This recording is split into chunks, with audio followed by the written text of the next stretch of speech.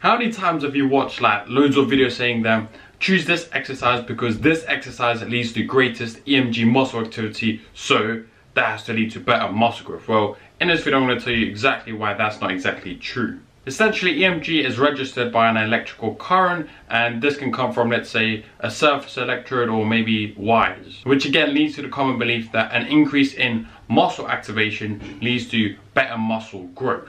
So for example, let's say you did a seated dumbbell shoulder press and you did a lateral raise. If the lateral raise led to more or higher EMG, then that one must be much better for shoulder hypertrophy or muscle growth. So is EMG really necessary? So for example, you could do this right now, right? So sit in a chair, flex your quad just like you do in a leg extension, and this will lead to higher EMG muscle activity, so muscle activation. And the reason for this is because when your muscles are in extremely shortened lengths, they need to work a lot harder, and this does require more electrical input. Now, say for example, you have that exercise compared to a squat, and that exercise leads to more EMG muscle activity. And I guarantee you know that the squat is going to lead to more muscle growth compared to the demonstrated exercise that I just explained. And as I've explained in many other videos, in very sciencey terms, the primary driver for muscle growth is the total magnitude of mechanical work, is very well correlated with muscle hypertrophy. Now, like I said, that exercise I just explained doesn't have a lot of mechanical work whatsoever. One thing to also keep in mind is that tension in the muscle itself will also lead to more muscle growth, hence time under tension. You hear a lot of bro bodybuilders tell you this.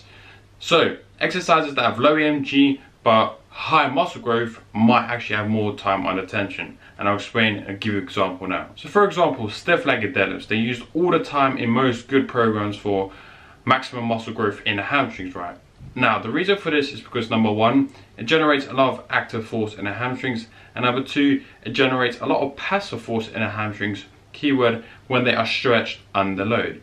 Now if we were to shorten the range of movements of, let's say, stiff-legged deadlifts, pull-ups and dumbbell flies, and I use those other two exercises as an example because we know that they lead to good or great muscle growth for most people, right? So keyword as well there being range of motion. Now if you were to shorten the range of motion, these exercises my voice is going, will probably not lead to as much muscle growth if all the other things are kept equal, like total volume load, etc. So you've probably seen loads of YouTube videos and coaches telling people to do let's say barbell glute bridge or a lat pull down because they have the highest EMG readings, obviously, and hypothetical example here, and they'll say because these exercises have the highest EMG ratings, they must lead to more muscle growth. However, what they forget is this. Number one, they forget that tension in the muscle and the total mechanical work under tension is the primary stimulus for muscle growth. Now, to really see if EMG itself is really correlated to muscle growth, specifically in certain movements, we need to find this out. We need to find the intramuscular tension, so the tension in the muscle. So to do this, number one, we need to assess the movement and the range of motion, right? So if an exercise, for example, has a very small range of movement, it will probably lead to less muscle growth. Number two, tension developed throughout the whole range of motion. So let's say, for example, you did pull-ups, but you only did it half, like you only did this shit that most people do. The tension is not going to be great through the full range of motion because you're not going all the way up, then all the way down. You're literally just doing that shit that most people do. And one thing I probably have to point out, to actually accurately assess the intramuscular tension, you need to know a few things. It will be very, very difficult as well. And talking again about these special coaches that use EMG ratings for their exercises, when really they'll say something like this, right? They'll say, yeah man, that lat pull down that I gave you, man, that's exactly why your back is exploding. And they forget that maybe you're giving them 3 workouts on their back per week. Maybe have you thought about it could be the total mechanical work done? So the total work done, you've increased volume, which will increase muscle growth. Have you thought about that, not the EMG reading itself? EMG can also be affected by various things like noise, literally where the equipment is placed, radiation, all sorts of stuff. It can also actually be affected in, let's say, different studies, right? Because different studies might use a surface electrode, and other studies might use wires.